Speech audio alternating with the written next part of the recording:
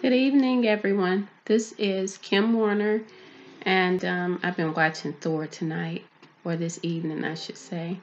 This Sunday evening, I was studying some information on Mary Magdalene, and the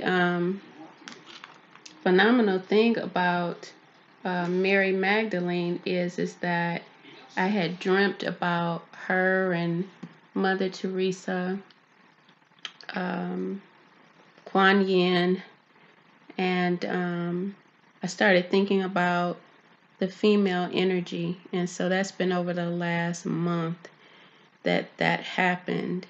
When I dreamt about them, it felt so surreal, felt like a place called home. It felt wonderful, so that I was crying in my the sleep, the vision.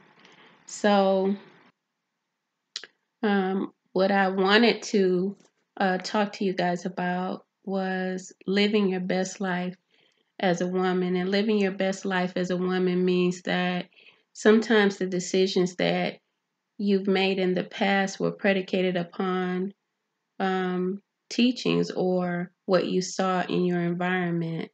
And this is the time where we're coming into energies where there's a balance that is coming into play concerning the woman's energy, and that means even the male's energy taking on the balance of a woman's energy. So it's not just about women, and I don't want it to be this video to be a video where we kind of set up a thought of demising our men, but to look at how we have treated the men and any of those connected to us, and even how they've treated us, and just ask for forgiveness. Asked ourselves to forgive ourselves for whatever we went through, and asked for forgiveness for them, and vice versa, because we can't live in this world without them. The children need their fathers, and they need us. The family unit has been in a separation ever since we were brought over here, or our ancestors from Africa. This is not about racism, but it is about realism. Um, and Thomas Jefferson wrote the constitutional information stating that they should not let the families go together. They should separate them, because if not, they would take them over, meaning the slaves that were being released during that time. And I think it was around 1772 anyway. It's in the Constitution. Well, what we find is that as we go on in history, African Americans began to work together to build their own cities and communities. Even, I was talking to my niece about Black Wall Street. And when we look in the 1900s, we see them still together. I even did Ancestry.com, for my family, and I could see the trails that they made from Georgia coming into Detroit. And so it was awesome, because I found out, when my grandfather went in the military and when he came out. I also found out things about my father's grandfather that I did not know. And so, anyway, moving forward, it gave me information to document the timeline for my family. My mother's family moved here from Georgia around the 1930s or so. And my great grandmother's mother was with them. So my point is that I want to just give variations of the timelines, and how some of us can go back and associate and see that the families were working together in the 1920s, the 30s, out of slavery into the 1950s. And I was telling my niece that around the 1950s, if you look up Richard Nixon and Gorbachev, Gorbachev was talking to him, and it's called the Kitchen Talk. You can look it up on YouTube because it was there. He had told he had told Nixon that if we kept concluding to get people to spend money, which is capitalism, then we would have so many homeless individuals by the 1970s. And so when you look at the history, you can see that. But moreover, you can see it now in 2019, and you can just go at each decade and see the changes. So the effects of African Americans or anybody that is living in a low economic situation is still the case, and it is the case because a lot of African Americans and poor Caucasians or Hispanics are not being taught how to come out of deprivation, out of lack, and a lot of us do go to church, and that's great. But it's not just the spirituality that's going to do it. Now, I'm very spiritual, at least I think so, because I have practice that I do every day, and I pray. But I do know that life is a balance, which means that in the spiritual context, we want to get in touch with our people that need mental help so that they can overcome the vices of lack, economic issues, and social issues. Even if there's health, biological issues, we want to, be able to help these people understand that you don't have to stay there. First, you pray. The next thing is edify yourself. And the next thing is that you are able to overcome. But I believe that it's true that our people perish because they lack knowledge. And the knowledge on budgeting can set you free. The knowledge on understanding that you have to set aside something for a rainy day. Knowledge that Spirit is there to help us with increase. It leads us and guides us, but it also tells us to be wise about building. It says count up the cost before you build, and that's wisdom. So in all things, we want to get an understanding. Now, I want to go back to the family, because when the family began to separate through the use of, say, like welfare, people started getting away from morality. It was okay that we have sex anytime, and women and men were having babies um, at random. There was no commitment base anymore. This is where we started having more people getting on welfare. We even saw our men going more into incarceration because women were not supporting the men. And, I know that there's a lot of damage that men have done to women and women to men. But if we don't forgive and look beyond that, where will our generations be? And that's my conversation. Even when I'm talking to people about astrological energy, I'm talking to them about it because there is a change going on in the universe that's asking us to release heavy energy that is causing us to still not forgive people. I mean, here I am, and I still ponder some of the things that I've went through, but the things that I've went through that seemed like I would never make it were the greatest aspects of my life. They were the greatest things that happened to me because they made me better. They've given me the ability to think about something to challenge a person to when I come on and I record or when I'm talking to people every day. So I initially was reading information on Mary Magdalene and how she assisted Jesus. And she was a woman of value. She had worldly possessions. She kind of reminded me of Venus, the energy of Venus, because she had worldly possessions. But she decided to follow Jesus because of that the Christos teaching. And so what happened with her is that the energy concerning Materialism was put on the back because she needed to know more about her spirituality.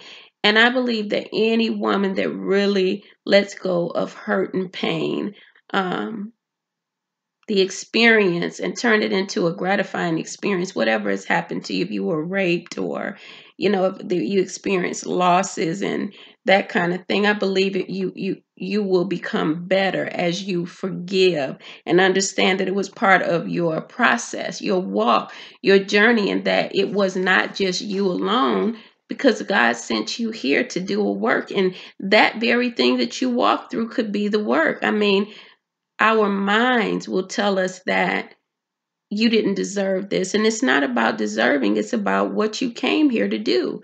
What did you come here to change? Woman, And so I said, the information does not exclude men, but it does not tear men down, because my journey taught me to build men up. I've had to build up men that actually hurt me.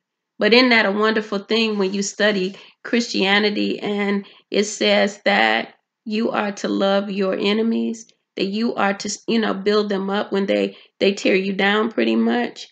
And yeah, it's a thought, because who can be a Christian and who can practice spirituality when they are angry? Anger does not have anything to do with God, no more than the anger to motivate you to do better. All right. That's a motivating factor to do better. It is not a motivating factor to continue hurting people, because it puts you in a category of people that steal and kill. So moving forward, I looked at, let me find my phone. And it sat so well with me that I had to just tell my sisters, just think about it, Um, and in this Proverbs 31, it says, who can find a diligent woman?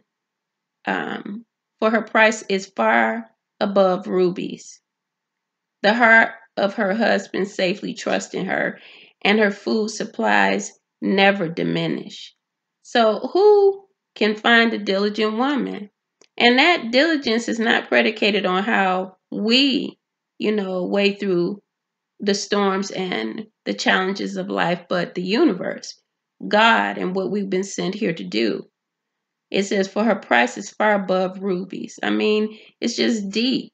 The price is far above rubies. Many women would love to have rubies, but the price of a woman is far beyond that. You can't count or measure a woman's worth, but a woman's worth is measured in what she's able to endure and give.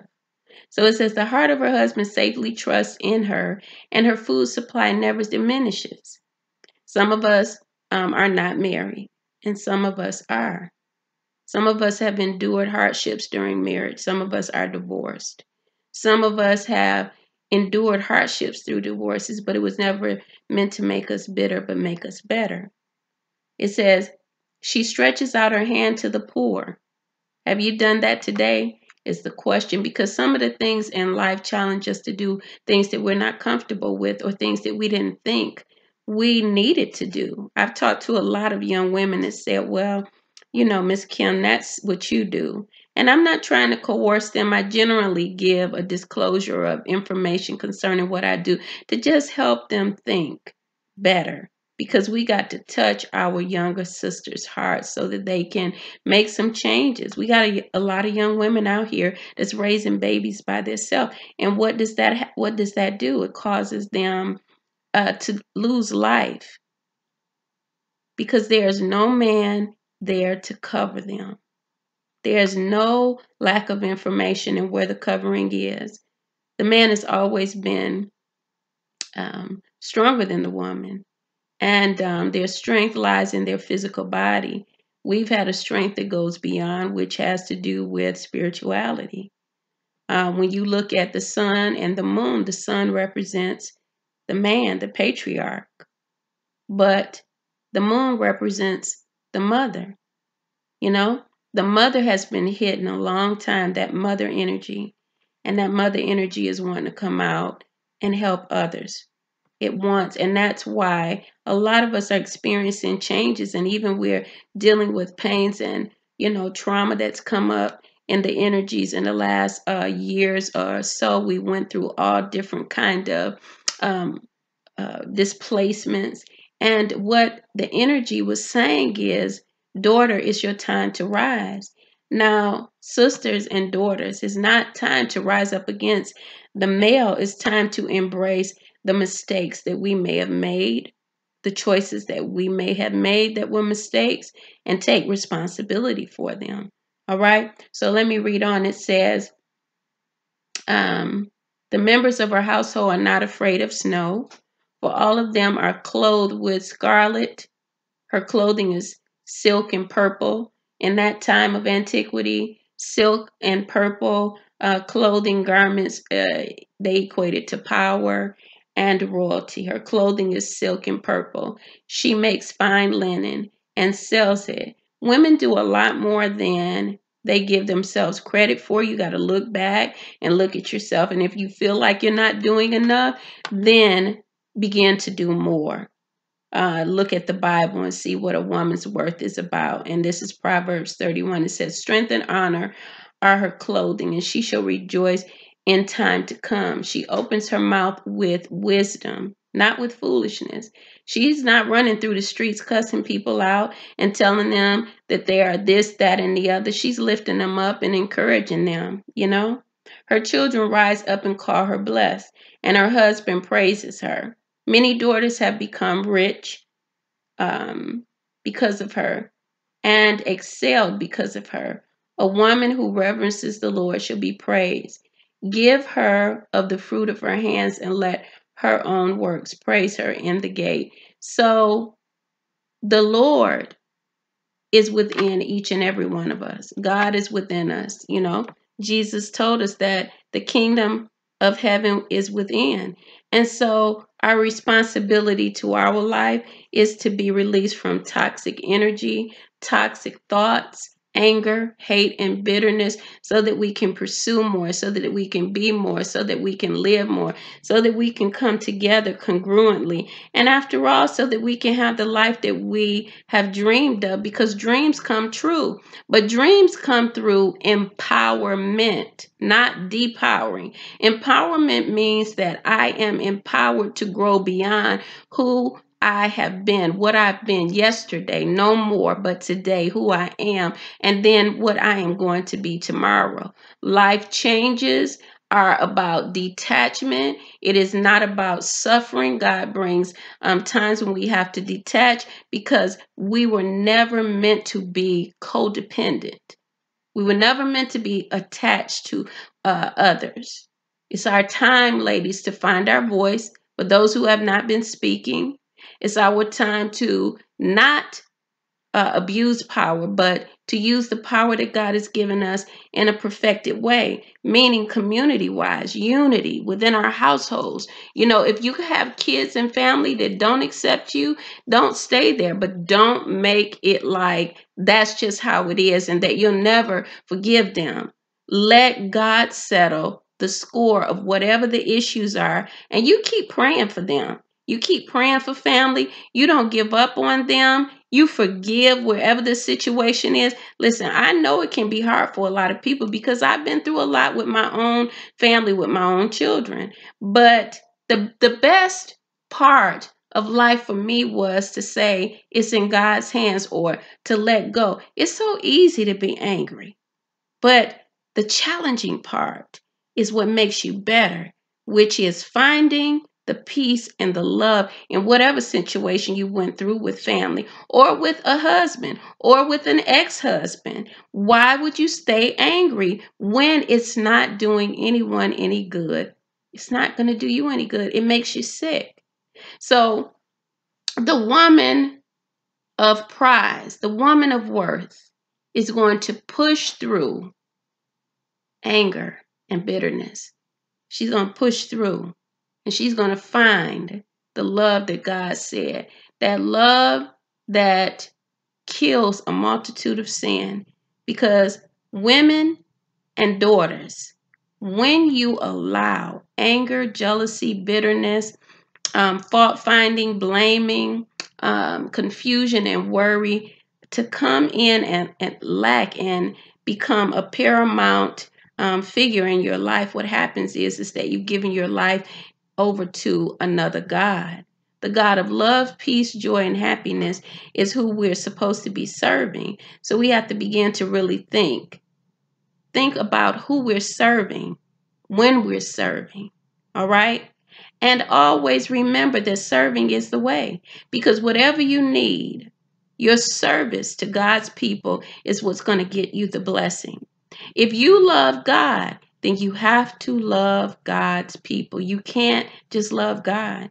You're a servant of God. You elevate. You become more and more godly as you sacrifice. Sacrifice what? Sacrifice the hurt. Let it go. Because most people want to hold on to the hurt anyway. They don't know why, but it's comfortable. They want to hold on to anger because it's comfortable. All of these are defense mechanisms. So what happens when you let it go? What happens when you say, I trust you, God? What happens when you continually say, I trust you? I trust you with what I'm walking through. I trust you that things are turning around for me. I trust you that the new energy that I'm taking on is pushing out that old dead energy where there was no prosperity. I trust you, God, that I'm on the path and I'm going to look to you and pray to you for the order, for the guidance, for the direction. And that is true. So I've been on a couple of days because of the Thanksgiving holiday. When I'm working, I don't get to record as much.